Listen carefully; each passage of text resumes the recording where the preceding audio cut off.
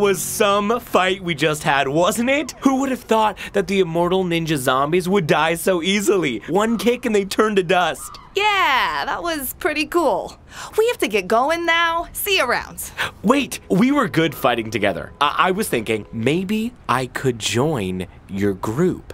That would be a hit for sure. Yeah, not really. We already have way too many people in this group. Too many people? What do you mean? There's only 3 of you. It's barely a group. It's more like a trio. A group needs more people. Well, Daft Punk is only 2 people, and they're a group. And also the Blue Man Group is also a group. It's actually even in their name. Why don't you want more people? Okay, it's you. We can't take you specifically.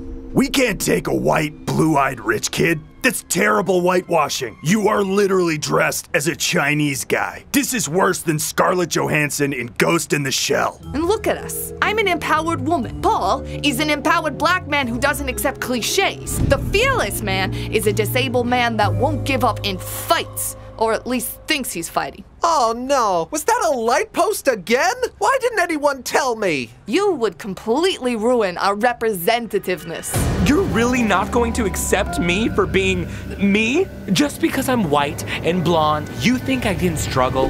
Yes. When I was a kid, I was on our private jet when suddenly the plane crashed and my parents died, leaving me a fortune of billions. Then I was welcomed by super cool monks who taught me how to be the best fighter ever. And they chose me as their favorite among all the other Asians. And they made the best sushi in the whole...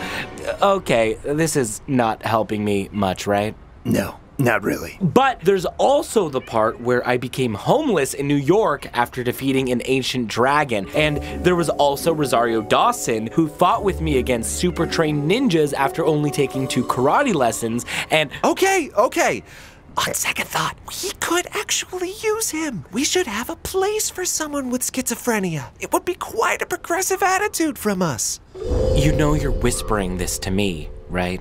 Yes, of course. I knew the whole time. New videos every Friday here on our channel. And do not forget to subscribe.